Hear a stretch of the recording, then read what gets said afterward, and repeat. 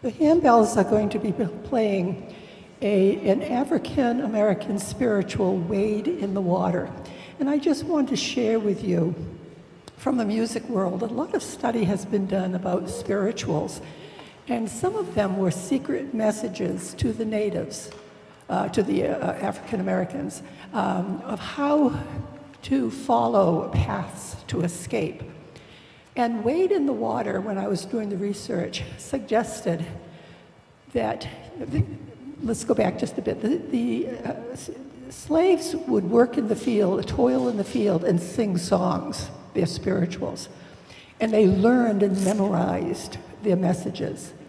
And Wade in the Water was one that when they got to the stream, the water, they were to wade in it because the dogs could not follow their scent in the water.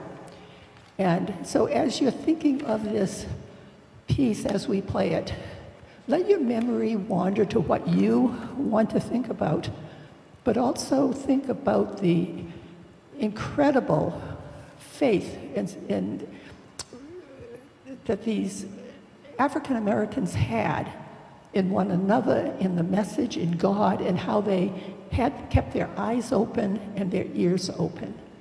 Wade in the Water by Benjamin Tucker.